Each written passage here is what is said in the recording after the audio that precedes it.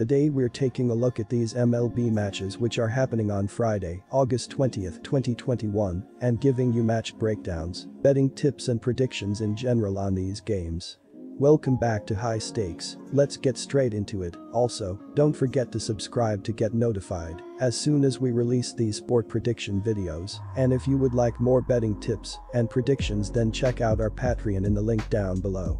Our new Patreon is a way for us to help you improve your chances of making more money. 5 plans are available for each and every one of you. You can get 30 extra betting picks all the way up to 270 extra betting picks per month. Stop wasting hours of your time searching for bad betting advice that ends up costing you a lot of money. Join the High Stakes Patreon now and get the best betting picks and advice.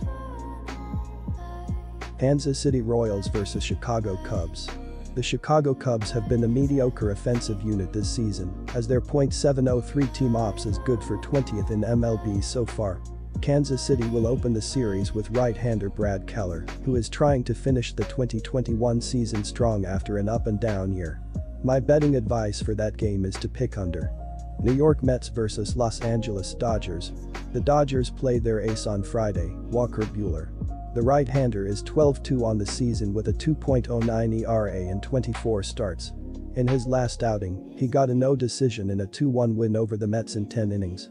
The offense has never been the strongest for the Mets this year, but once the pitching dropped off, the lack of run support quickly rose to the forefront. My betting advice for that game is to pick over 8.5. Philadelphia Phillies vs San Diego Padres. The Philadelphia Phillies found themselves trailing by 1 entering the bottom of the 7th, but a 5-run frame by Arizona doomed the Phillies as they fell, 6-2. Zach Wheeler had looked spectacular, allowing 1 run to the first 6 innings, but was blitzed in the 7th. His team did rally for a single run over the final 2 frames, but it was far too little. The lefty has tossed to an ERA above 6 and a whip approaching 1.50. In early July, he was pushed to the bullpen for a couple of appearances before starting again against the Reds last Saturday. My betting advice for that game is to pick under 8.5. San Francisco Giants vs Oakland Athletics. The A's ended their 4-game losing streak in their last game with a 5-4 win over the Chicago White Sox, where Matt Olson hit a 2-run HR in the 7th inning. The Giants continue to dominate the major leagues, winning 9 out of their last 11 games overall. They also beat the A's in 2 of 3 meetings in June. I especially like this matchup considering A's rookie starter James Kaprielian is on the hill. The right-hander has squandered 11 runs on 18 hits in his last 3 outings spread across only 15.2 innings. My betting advice for that game is to pick under 8.5. Arizona Diamondbacks vs Colorado Rockies. Colorado will be missing the playoffs this season. They've been fairly average on offense, but their pitching ranks bottom 10 in most categories. Philadelphia Phillies in impressive fashion on the road. Those last 3 words are the biggest takeaway from that sentence. My betting advice for that game is to pick over 11.5. Pittsburgh Pirates vs St. Louis Cardinals. The Pirates only mustered 1 run in the first 2 games combined in the last series tilt between these 2 teams. So McCullough should ease back into the rotation nicely against a struggling offense at Busch Stadium. Brian Reynolds has 21 home runs, a .388 on-base percentage, and a .530 slugging percentage, while Gregory Polanco has 11 home runs. The rest of the lineup has struggled. My betting advice for that game is to pick under 8.5. Minnesota Twins vs New York Yankees. New York is averaging 4.24 runs per game. Their .237 batting average is 19th in the league. Their .327 on-base percentage is 7th, while their .395 slugging percentage is 22nd.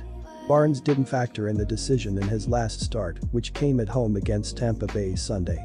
My betting advice for that game is to pick under 10.5. Quick reminder, you can get 125% cashback bonus on your first deposit on our partner sportsbook BetUS after you open an account using our link down below and use our promo code HIGHSTAKES when making your deposit. Washington Nationals vs Milwaukee Brewers. The Brewers lefty had allowed 3 runs or fewer in 7 straight starts and should be able to get back on track against the Nationals in his spot. Anderson isn't known for fanning batters at a higher rate. Instead, he gets the job done by keeping the ball on the ground and inducing weak contact.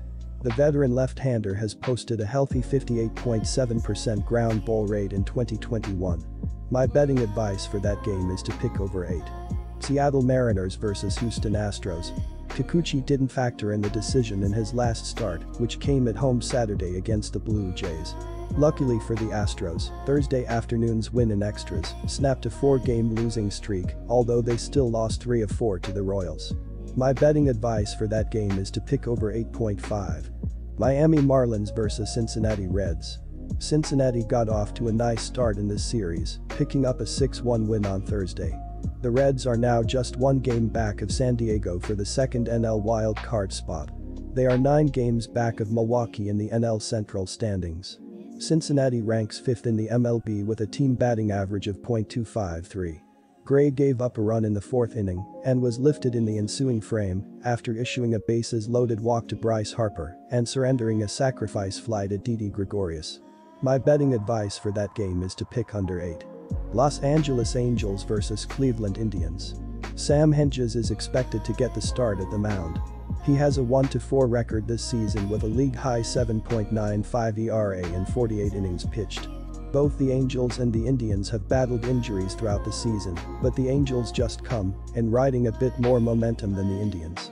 My betting advice for that game is to pick over 9.5. Texas Rangers vs Boston Red Sox.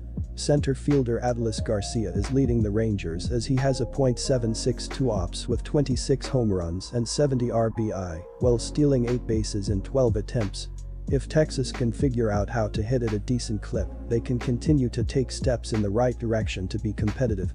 Its offense has been the strength of the team all season, ranking 3rd in the MLB with a team batting average of .259.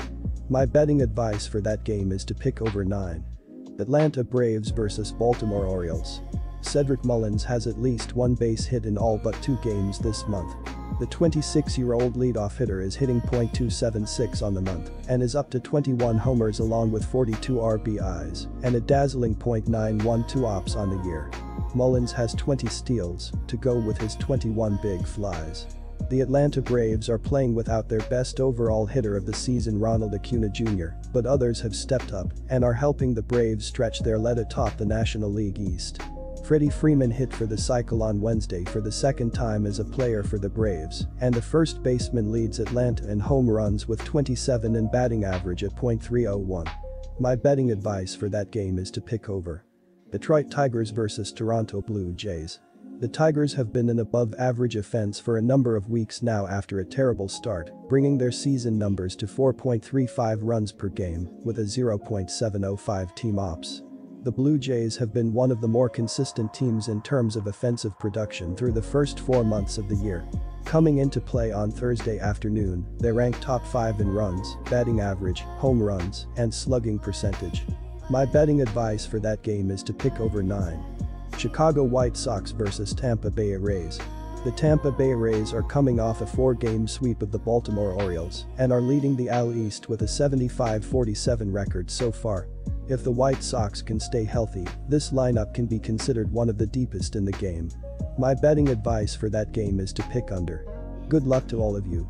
That's it for this video. Stay tuned and stay safe for the next betting tips and advice.